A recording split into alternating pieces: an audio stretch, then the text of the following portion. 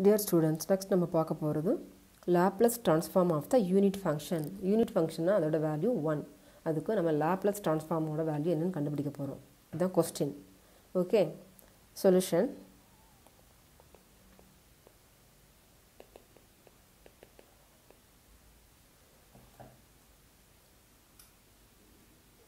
A unit function is a function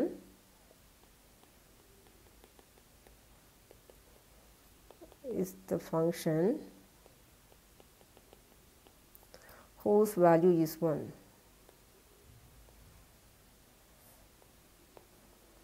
The value 1. Unit function என்னன்னு பார்த்தீங்கன்னா ஒன்றுங்கிற number அதுக்கு ஒரு ஃபங்க்ஷன் போடுறோம், அதுக்கு தான் யூனிட் ஃபங்க்ஷன். இது ப்ராப்ளத்தில் கொடுத்துருக்காங்க. Find the Laplace transform of the unit function. So unit ஃபங்க்ஷன்னா அதோட வேல்யூ வந்து 1. ஸோ இப்போ என்ன எடுத்துக்க போகிறோம் ப்ராப்ளத்தில் பார்த்தீங்கன்னா here f of t equal to 1. Unit function. This is unit function given in the problem. Unit function ஓட வேல்யூ 1 கொடுத்தாங்க. நெக்ஸ்ட் இதுக்கு Laplace transform ஃபைண்ட் பண்ண போகிறோம். Formula L of f of t, Laplace transform formula. This is by definition. Okay, you have to memory the formula. Integral 0 to infinite e power minus st the f of t and dt equal to integral 0 to infinite இங்கே L of f of t இருக்குது. So f of t என்ன கொடுத்துருக்காங்க, 1 கொடுத்துருக்காங்க ப்ராப்ளத்தில். So e power minus st f of t, again f of t இந்த value 1 போடுறோம் into dt. ஏன்னா f of t equal to 1 given in the problem.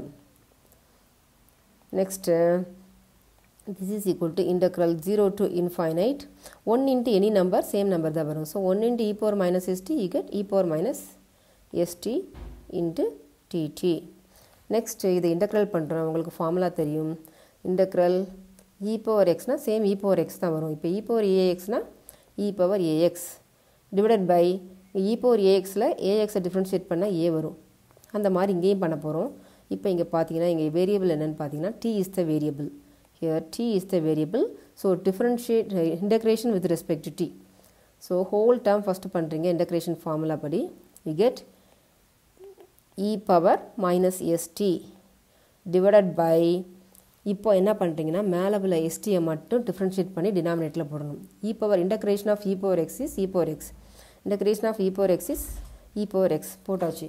Next இங்கே உள்ள எக்ஸை பண்ணி கீழே போட்டோன்னா எக்ஸை எக்ஸால் பண்ணிங்கன்னா 1 வரும். இதுதான் formula. So e power x by 1 is e power x only. இதே மாதிரி நெக்ஸ்ட்டு e power st பண்ண போகிறோம், minus st. So integration of e power minus st equal to same e power minus st தான் வரும். இப்போ st-யை t-ஆல் differentiate பண்ணுறீங்க. Differentiate பண்ணால் இங்கே மைனஸ் s மட்டும் இருக்கும், t-ஆல் பண்ணால் 1 ஆகிடும். ஸோ என்ன வரும்னா உங்கள் வேல்யூ மைனஸ் s of 1 இதுதான் இதோட ஃபார்முலாவோட வேல்யூ. இது அகைன் சால்வ் பண்ணுறீங்க. So minus into plus minus, so denominator minus s ஆகிடும். லிமிட் வந்து என்ன வருது, 0 to infinite. So that's equal to e power minus st by denominator minus s, limit is 0 to infinite. இப்போ என்ன பண்ண போகிறோம், apply limit value in t place only. t எங்கெல்லாம் இருக்கோ அதான் வேரியபிள். ஸோ t பிளேஸில் மட்டும்தான் பண்ணணும். ஸோ எஸ்ஸில் போடக்கூடாது, ஏன்னா t-ஆல் தான் டிஃப்ரென்ஷியேட் பண்ணியிருக்கோம், இன்டகிரேஷன் பண்ணியிருக்கோம், integration with respect to t.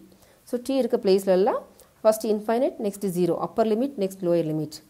இப்போது கான்ஸ்டன்ட் டேர்மாக வெளியில் எடுத்துருங்க. ஹியர் எஸ் வந்து ஒரு கான்ஸ்டன்ட் ஆகிடுச்சு, இட்ஸ் நாட் ஏ வேரியபிள். ஏன்னா t-ஆல் டிஃப்ரென்ஷியேட் பண்ணுறப்போ இன்டகிரேஷன் பண்ணுறப்போ s இருந்தால் வெளியில் எடுத்துடணும். So 1 by minus s into remaining e power minus st, limit is 0 to infinite. இங்கே t இருக்குது, ஸோ இது உள்ளே தான் இருக்கணும், இங்கே tங்கிறதே இல்லை, ஸோ வெளியில் எடுத்தாச்சு. So 1 by minus s into e power minus st, limit is minus infinite to 0. இப்போது நெக்ஸ்ட் லிமிட் அப்ளை பண்ணுறோம். First apply the upper limit. Upper limit is infinite. So எங்கெல்லாம் t இருக்குதோ அங்கெல்லாம் wherever t is there apply infinite. So e power minus s of infinite. Next middle always minus sign, அப்புறம் lower limit போடுறோம். Lower limit வந்து இப்போ உங்களுக்கு என்ன இருக்குது, 0 is the lower, this is upper limit, lower limit. So lower limit வந்து அடுத்து 0 apply பண்ணுறீங்க. So 0 equal to -1/s into e power ஃபுல்லாக இது வந்து இன்ஃபைனட்டால் எனி டைம் மல்டிபிள் பண்ணிங்கன்னா ஃபுல் இன்ஃபைனட் ஆயிரும். E power any thing you get infinite only. Infinite into 1, infinite, infinite into 10, infinite, infinite into lakhs, infinite. So infinite is a big number, we can't determine. So இது e power minus full infinite ஆயிடுச்சு. இது என்ன ஆயிடுச்சு, e power minus 0 into any number 0 ஆயிடுச்சு. 0 into s 0. So 0. Next that's equal to e power minus infinite equal to 0 value. So we know that e power infinite or minus infinite equal to 0. e power 0 equal to உங்களோட answer 1. இதை நீங்கள் memory பண்ணிக்கணும்.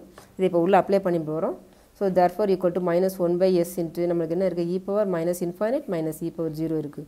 So -1/s into e power minus infinite 0 போடுறோம், e power 0 value 1 போடுறோம், equal to -1/s into இப்போ inside வந்து 0 -1 -1 தான் வரும்.